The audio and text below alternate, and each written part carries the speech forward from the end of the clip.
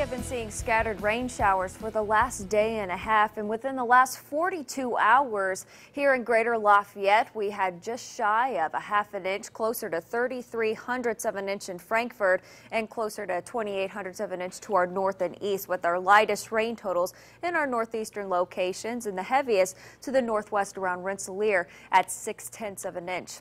Looking at our satellite and radar, we still have more rain showers and potentially some thunderstorms on the way, especially into the afternoon as temperatures continue to rise. That may trigger a couple thunderstorms. The rain is tracking north and east.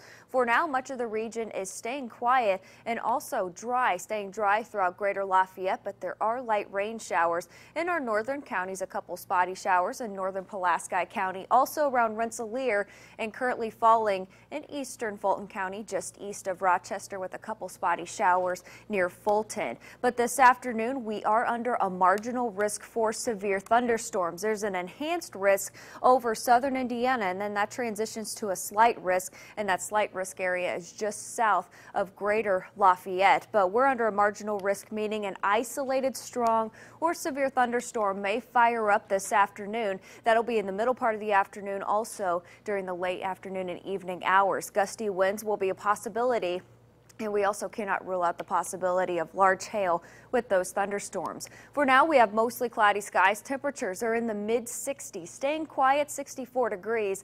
Winds are out of the south-southeast at 7 miles per hour, and temperatures are a bit cooler up to our north because those locations are seeing the light rain showers still this midday. 59 is the current temperature. Winnemac, Rochester, currently 65 in Frankfort, 66 degrees in Crawfordsville. And then temperatures are going to continue to rise through the afternoon hours, and we'll have a chance for scattered thunderstorms. Winds out of the south between 10 to 20 miles per hour, with afternoon high temperatures in the lower 70s across the region.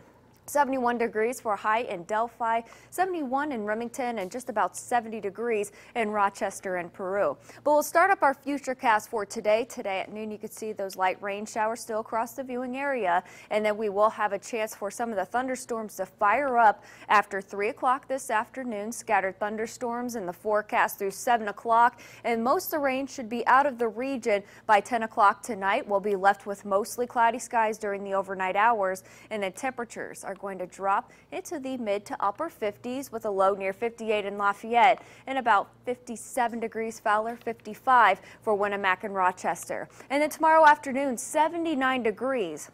Much of the day, we will have mostly cloudy skies, and then toward the afternoon, some of the cloud cover is going to break up, but there will be a slight chance for a pop-up shower or thunderstorm tomorrow afternoon. However, much of the region is expected to stay dry, and we'll have a better chance for scattered rain showers and thunderstorms returning on Thursday ahead of a cold front that's going to be passing over the state. That's going to allow temperatures to fall into the mid-60s once again on Friday. Mostly sunny skies as we wrap up the work week, but there will be a chance for scattered showers and thunderstorms. That'll be Friday night and into Saturday morning. By Saturday late morning and afternoon hours, we'll have partly cloudy skies, and temperatures are going to be much cooler because a second cold front's going to pass over the state.